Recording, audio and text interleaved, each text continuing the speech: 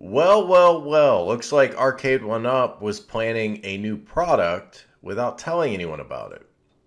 And damn, does this look good. This is the Miss Pac-Man cocktail cabinet. It looks incredible at first blush. I'm seeing this for the first time as I'm doing this video. One of my viewers put me onto this, so I'm just now looking at it. And it looks incredible. They've got the right color wood paneling that I like to see. The tabletop looks really good. There's no close-up of the tabletopper, but that looks fly. Let's see if it says what games we get. Super Pac-Man, Pac-Mania, Pac-Land, Galaga, Galaxy, and Dig Dug. All right. And Dig Dug 2 included. And, of course, Miss Pac-Man. Nice. Very nice. Don't know if I'd play Galaga or Galaxian on this. I'm a little purist for those two-way joystick games, but I already have a Galaga cabinet, so that's not a problem. It never hurts to have extra games available elsewhere to play. But the real story is another Miss Pac-Man cabinet coming, currently slated for October 15th. $500 price point. No indication that this has any kind of upgrade to the controls. So the Black Series cabinet, at least the Street Fighter Black Series, had a Sanwa stick. They do also have a Black Series cocktail cab for Pac-Man, which is also still available on BestBuy.com. And that doesn't have the upgrade either. So confusingly, the Black Series for some cabinets meant Sanwa and others it didn't. I've said before, I don't really like the buttons and sticks they use when it's not Sanwa, especially for $500. Cabinet looks beautiful. I'm really happy about it. I'm going to have to decide if I want to wait on this and wait for a price drop so I can justify subbing out the controls myself. Or maybe they'll do a Black Series version of it. But for the look of it, I definitely would like to have this in my game room. Now, I've told you guys before how to get these up to the right height. So the old school cocktail cabinets were generally 32 inches tall. Some people have said they were shorter than that, but they're wrong. They were 32 inches tall, and it's very easy to get there. You just go to Amazon and order some steel furniture legs, and I'll see if I can find the ones I used myself. The big thing is that they're 7 inches, but I'll drop a link to the ones I've used before that have worked really well. So, all right. That's Miss Pac-Man Cocktail. Great looking cabinet. Absolutely retro. Let's see what else we got. So, Big Buck Hunter, $549.99. Not a bad price.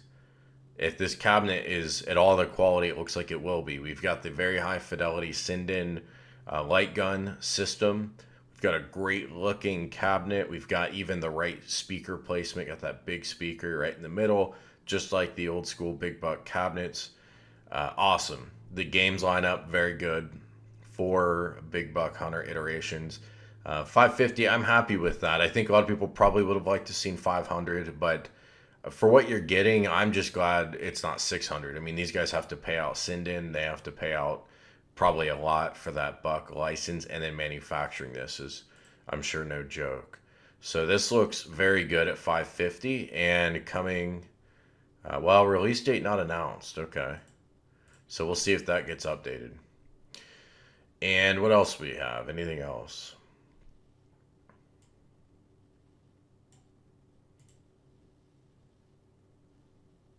Yeah, apologies, that's anticlimactic. I hadn't gone through this before the video. Well, what did I see that said coming soon? Pac-Man Countercade 150. That's weird. I thought those were going to be $100, but that's kind of a pre-listing. It might be wrong. Okay, so yeah, to recap, the news here is a gorgeous Ms. Pac-Man head-to-head, or I don't know why they don't call these things cocktail cabinets. I also don't know why they're not the appropriate height. Actually, let's look at the specs and see if they have changed the height. I'm guessing they haven't, but who knows? They do change stuff sometimes. It doesn't say. We'll have to wait probably until it gets closer to release. But I would guess this is the normal. So the old cabinets had a 25-inch height. And this has been talked about as a product that you would use as a coffee table. I don't know what kind of house someone has that they want this as a coffee table. I kind of think that's weird. And then you're hunching over really low to play. It's also too tall for a coffee table. It's too low for a cocktail cabinet, but too tall for a coffee table, which is weird. I don't care that much because, again, you just there's some 7-inch steel legs on the bottom for $30 and you fix the issue. And I can live with that. But the quality of the controls is frustrating. And I don't know, maybe they will announce that these are Sanwa or something legit. But I won't get my hopes up for it.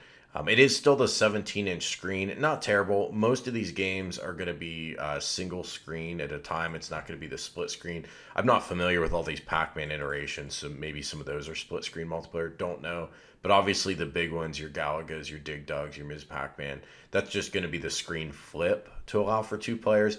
And I can tell you, as someone that owns one of their cocktail cabs, yeah, 19-inch would have been nice. And honestly, they probably should have done 19-inch for this kind of price. However, 17-inch is okay. I haven't felt the need to replace that monitor at all. It works fine. It's the controls that I'd probably take bigger issue with.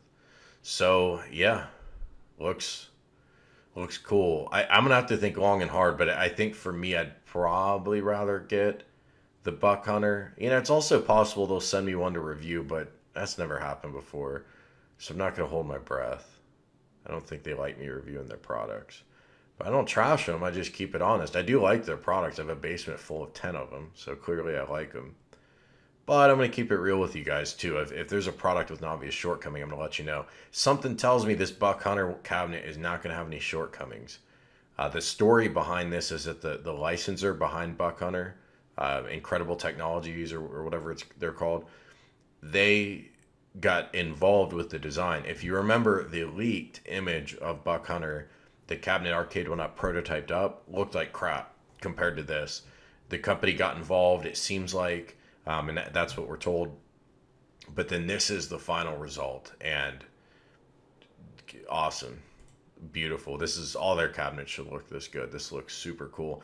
It's even got this marquee that sticks up above. Oh, Raw Thrills, that's the company, not Incredible Technologies, the Golden Tee Silver Strike guys.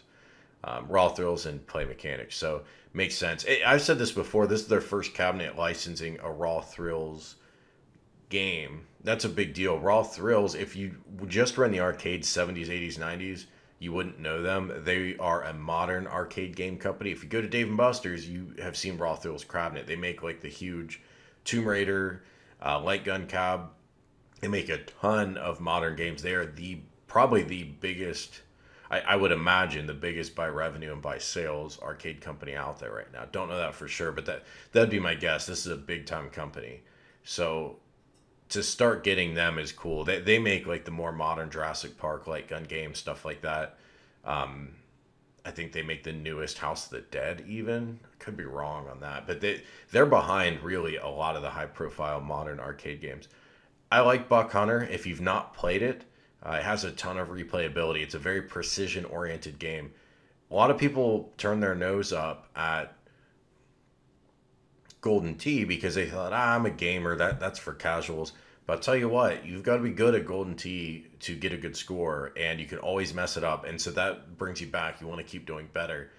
A lot of people I've heard from, and myself, I put myself in this group, picked up Golden Tee and ended up loving it because of the replayability. Well, Buck Hunter is the same kind of game. Now, you know, would I rather see House of the Dead or a more conventional arcade light gun game? Yeah, for sure. But this is a cabinet you buy and you end up playing more than you probably expect. So that's my shill pitch for this, but I'm very excited for it. So again, to wrap it up, looking between these two tables, I probably would go Buck Hunter before Ms. Pac-Man. I would love to have Ms. Pac-Man and finally get rid of my super crappy Wave 1 Pac-Man. That would be awesome. If this came with Sanwa sticks and buttons, be a no-brainer. As it is for $500 without that, I'm gonna have to think twice. Buck Hunter $550. I don't think I have to think twice on this one. We'll see. What do you guys think? Are you into Buck Hunter? Is that not for you? I'm sure for some of you it's not. Ms. Pac-Man, we know the stand-up table is coming. Probably at the same time, it would be my guess, or maybe even sooner. But then we know this is currently slated October 15th. And Best Buy's been pretty good about release dates before, so I have no reason to doubt that. So are you into either one? Which one would you pick? This games list is dope. We know before it, they let it slip. A version of Ms. Pac-Man with Dig Dug. Well, this must have been what they were talking about. But for my vote, that cabinet looks really good. They are stepping up their designs. Look at that riser. It looks right. It matches. Whether Arcade 1-Up did that on their own or Play Mechanics got involved and forced their hand, whichever way, I'm all about it. Looks good. Thanks for watching, guys. If you enjoyed, hit like. If you want to stay up to date on cutting edge news for arcade stuff and retro gaming, a little bit of an oxymoron, but there is a lot of news for retro gaming these days. Hit subscribe, keep tabs on new videos, and I'll talk to you guys later. Hold tight, dripping lights, paint the skies, I'll be